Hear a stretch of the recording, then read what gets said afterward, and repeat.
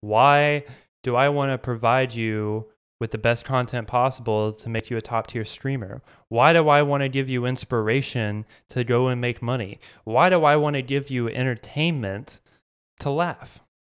You have to ask yourself these questions, right? Because they already did and they have the answers, and that's why they're successful. So let me ask you something. What do you guys think a brand is? Like, what do you think pops into people's heads when you say the word brand? And in my opinion, and a really famous quote, I really agree with this, is a brand is what someone thinks about you when you're not in the room, what somebody says about you when you're not in the room, right? So, i.e., Mr. Slam Hams is entertaining, but I don't like his gameplay. Or his gameplay is really, really good. He's so good at the game, but he's not entertaining. So that's your brand, right? That's you, and that's what people establish you as, right? And so the most important part of creating a brand is figuring out what you really want that brand to be. Do you want it to just be a game? Do you want it to be you? Do you want it to be a product that you're pushing, i.e. Apple? Their brand is always innovating on technology, right? Pushing the boundaries, becoming the newest and best every single time. And that's their brand, and it works for them. But so let me tell you why Apple is so successful, and let's say Dell Computer Incorporated isn't the Apple, right? So Dell and Apple products, they both make computers. They're both a computer company. They're both a technology company. Apple can release a new iPhone. Everybody's going to buy it, man. People are going to be lining up out the streets. People are going to be waiting for days to get that new iPhone. Dell comes out with a phone. Nobody buys it. And why? Because people believe in what you believe in, not what you do, right? People believe what you believe in, not what you do. So I can sit here and I can tell you all day long how good my content's going to be, how great it is, and why you should watch it. And that's not very compelling for you to want to watch it, right? And so that's not why you want to watch it, right? Like, that doesn't compel you to come watch Mr. Slam Hams because I'm telling you that I have the best content out there and I'm always innovating on new content. That doesn't compel many people. Now, what if I told you I believe that I can make the gaming community a better place? And how I can do that is innovating through new content with new ideas every day. It's a little bit more enticing, right? And so that's working from the inside out, not the outside in. And so we're going to get into this, right? I'm gonna pull out the notepad. So you have building a brand. You're going to have 3 things that you need to build your brand, right? You're going to need a strategy. So let's get into the strategy part. So everybody knows what a strategy is. It's your game plan. It's your bread and butter. It's what you plan to do. It's your strategy on how to do it, right? And so when you're building your strategy, you have to think, 1, what is my brand going to be? 2, why does anybody care about what my brand is? And 3, how can I benefit you, the viewer, through my brand? Because that's what you guys care about, right? Like, I can come in and I can sell you guys the newest and best phone without a label, a logo, a brand logo on it, right? Because that's what drives you. And I can tell you all of the features, all the crazy things it does. It washes your dog for you, whatever. Most people aren't going to be interested in what it does. What most people are interested in is what you as a brand have visioned. And what you have visioned as a brand is going to drive people, man. It's going to drive them because they're going to see what you're doing And they're going to want to be a part of it. They're going to want to be the first ones to be a part of that. You tell somebody that you're trying to change the gaming community for the better, they're going to want to be there for that. They're going to want to support you through thick and thin, without any monetary gain or no gain at all from the viewer. But they want to be there to support you because that's what they believe in too. So you need to make sure that your beliefs as a brand align with your target audience. And so a target audience can be many things, right? So you can be a FPS, mainly an FPS content creator, right? I.e. me, in a way. They play, they'll play Warzone, Siege, Apex, etc. But your brand doesn't have to be constricted to just that one topic. If you're an FPS content creator, it doesn't have to just be FPS games. And it doesn't have to just be games. It can be, you can branch off, but you have to do it carefully, right? So your grandma that's 65 isn't going to want to watch Warzone content, but your grandma at 65 might be interested in watching how to create a garden or how to start a garden. And if you made a video on your top 10 Warzone plays and then turn around and made a video on how to start a garden, that's not a very consistent brand at all. You're all over the place and nobody's going to know exactly what your vision is because you haven't established that vision through your content. You don't have to come out outright in every single video and be like, I believe in this. I believe that we should make the gaming community a better place. You don't have to say that. You have to say it through your content and through consistency, right? But I'm getting a little bit off topic. So let's say someone plays Warzone, right? Somebody that watches Warzone, you could say it's a safe bet that a majority of them would like to watch Borderlands. Borderlands isn't necessarily a FPS game, and it's not, by any means a competitive shooter, but they align, right, through the content.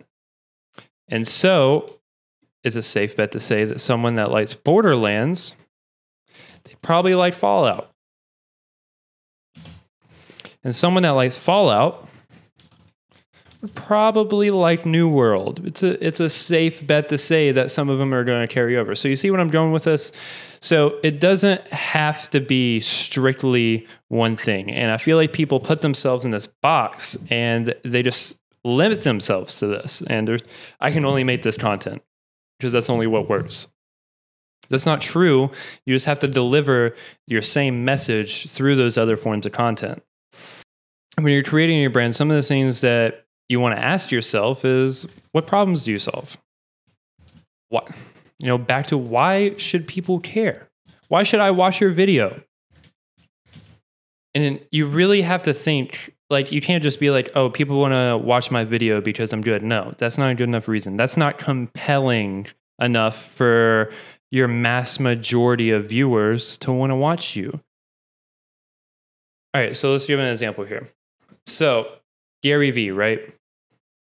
I don't know if you guys know who Gary Vee is, but his brand is inspiration, right? He creates inspiration through his videos. He inspires you to get out there and go make some money. That's his brand, right?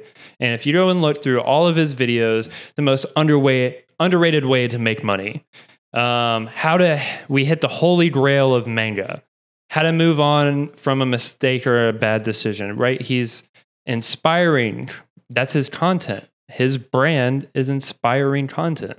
And then you could go to the other side of the spectrum and you have somebody like Ludwig. He doesn't create inspiring content, but he still gets a lot of views and people still value him as a brand. And why? Because he provides entertainment. He does reaction videos. His brand is making you laugh, making you have a good time, making you enjoy yourself while you're watching his videos. That's his brand, right? And then we go to the complete other side, and then we have Alpha Gaming. Alpha Gaming, his brand is educational. He's going to teach you how to be a top tier content creator, right? That's the value that he provides. He's going to teach you how to be a top tier content creator. He's going to tell you all the secrets on how to get to the top. He's really going to help you reach that goal, right? And so his goals are aligning with yours. You know, he wants you to be the top tier content creator. You want to be a top tier content creator. Why wouldn't you want to watch him, right? It's very compelling for him, or very compelling for you to watch his videos for that reason. So when you're thinking about your target audience, it wants to align with your beliefs, what you believe in,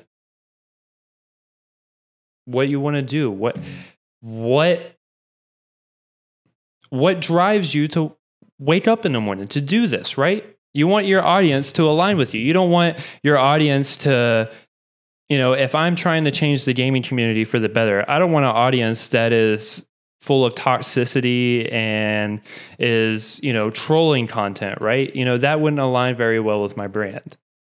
So you want to find people that align with your beliefs, and you want to ask yourself, what values does your company have, right? Or company, i.e. you. You want to start thinking of yourself as a company, right? If you're taking this seriously, if you're taking content creation seriously, you want to treat it like a business. You want to treat your content creation like a company. You are the company, right? And so what does your company, quotations, have to offer? What are you going to offer your viewers, right?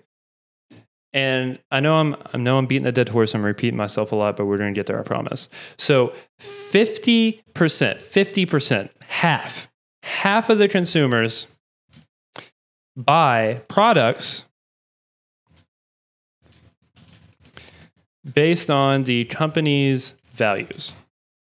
Not on what they produce, not on the quality of their products, but based on the company's values. Because they want to know, does their beliefs align with what they're putting money into, what they're investing in, right? If they're going to invest in your company, they want to make sure that you believe in the same things they believe in. And they don't want to throw money at somebody that's going to do the opposite of what they believe in. It doesn't matter how good the product is. You see people all the time that say, I'm not going to buy an Apple iPhone. Why? Well, because of this, this, and this. It's not what I believe. Or I'm not going to eat McDonald's. Well, why? It's one of the most popular fast food restaurants. Well, I don't believe with factory farming, you know, et cetera. I'm not going to eat there. So it doesn't matter how popular you are, what kind of products you have to offer. If your viewers' beliefs don't align with yours, 50% of them are gone. Just like that, gone. You're taking them off of the pedestal before they even get there. You're not even giving yourself a chance, man. How are you different from your competition? Because me, Tom, Joe, and the other guy down the street can all be making gaming content, but what's going to compel you to watch me over them, right? What is different about me and my content and my brand that's going to compel people to choose me over them?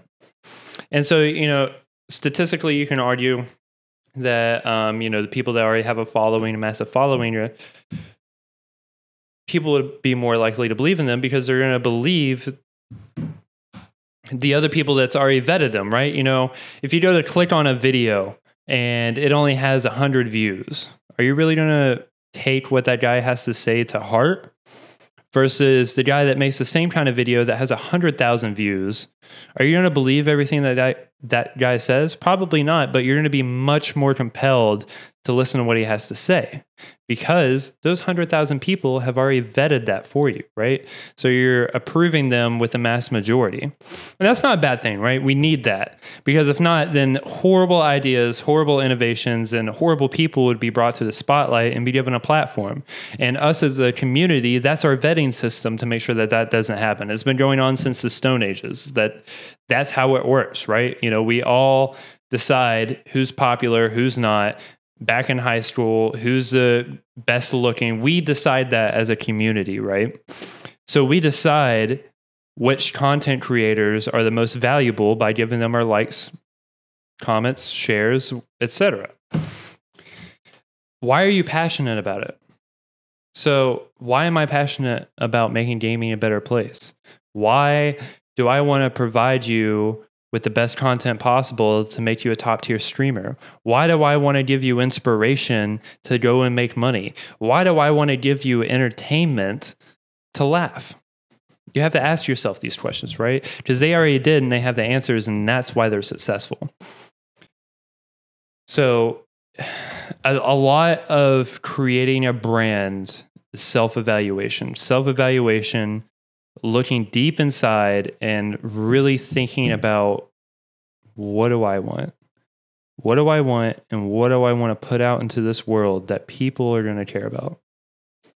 And it doesn't even have to be what people are going to care about. What do I want to put out in this world that's going to provide value, that's going to benefit the community, right? And not all people are like that. A lot of people make a living off of, hate comment or trolling content, but those are your rare exceptions, right? You don't see a lot of it, and very few people make it doing that. People don't buy what you do, they buy why. People do not buy what you do, they buy why. People do not buy your content, in this sense, buying, viewing. People do not view your content because you're playing COD or you're playing Siege, because you're being an FPS content creator. They view you because of why. Why are you doing this? Well, I want to be entertaining, and you provide that entertainment. Or I want to help new players get better, so I'm going to give you some tutorials on how to get better. I want to make the gaming community a better place, so I'm going to provide content to help make that happen. People buy why, not what. People buy why, not what. That is such a powerful message. Ingrain that into your brain and do not forget it. So I need a whiteboard. I want to draw this circle for you guys.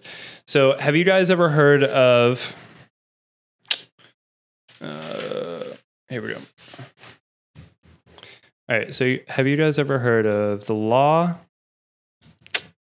of diffusion innovation? So 2.5% are your innovators. 13 to 15% are your early adopters. And these people are your people that are your risk takers, right? Like they truly buy and consume products for you, for what you believe in.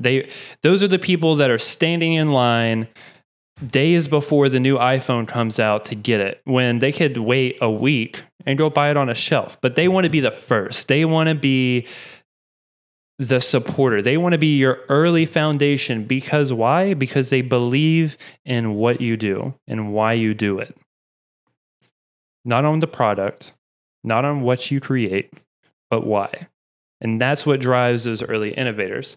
And so these early innovators are going to be the people that push out. So first I need to talk about this. So there's a little gap between the 13 and 15% and the 34%, right? So your 34% is your early majority. This is where it hits big, right? So this is where your TikTok videos blow up viral, or your YouTube videos go viral, etc. And so you need to convince not this 34%, not the other half of the 100%, but you need to convince the 2.5 and the 15% on why your product is the best and why they should get it over the others, why it's better or different than the competition. And those people are going to be your vets, right? So they're going to vet it. They're going to give you your views. They're going to give you your support that you need, that 34% is then going to take the risk, right? So this 34%, your early majority, they're not your risk takers, right? They're not the ones that are going to stand out in the line. They're the ones that are going to go a week later and buy it off of the shelves because that's convenient for them. And not because they don't believe in you or they don't believe in your product, because they just don't trust either themselves or the company, or they don't know enough about it to make their own decisions. So they rely on this earlier percentage to make that decision for them. And then that carries over into your other 34%. And that's going to be your late majority. And these are the people that are on the other side of the hill, right? So they're just a little bit later to the party. You know, they're going to be your people that buy the iPhone a couple of weeks later or a month later or, you know, a couple of months later, right? And so this mass majority, the 68%, that's what feeds viralism, right? That's what makes people go viral. You know, only 2.5, 15%, that's not going to make you viral, or that's not going to give you the base and support that you need to give you the platform to get out your message to almost everybody that you can. So after you've reached the 2.5 to 15%, it carries on over into the 34 and the other 34%, the early and late majority. And then you have these other people, this huge gap. I mean, huge. Like, just imagine this, right? Huge gap. You can't even clear it with a car. And this is going to be your last 15%, and that's going to be your laggards. These are the people that are still using flip phones today because they just don't believe in new, you know, why do I need a new iPhone? This one's working fine for me. You know, they're lagging behind the majority.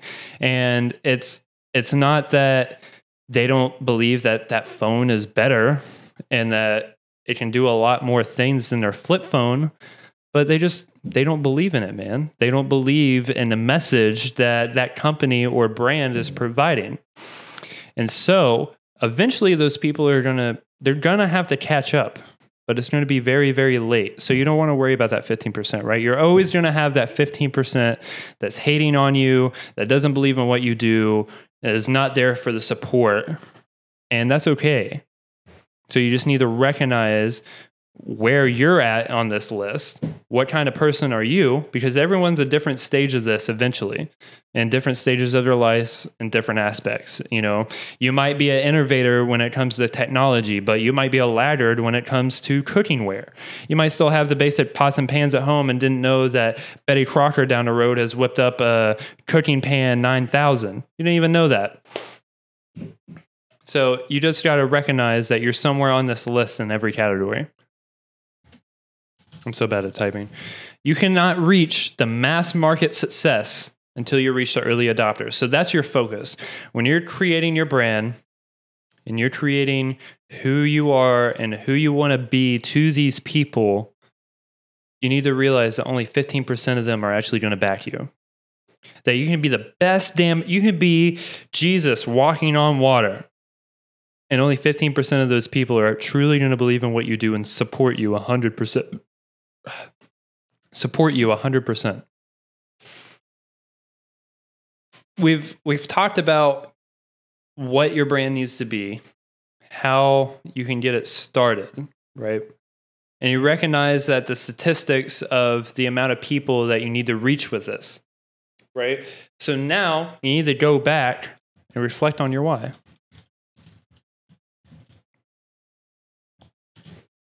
You need to think about it again. Why do you want to be a content creator? Why do you want to provide entertainment to this industry? Why do you want to provide inspiration to this industry? Why?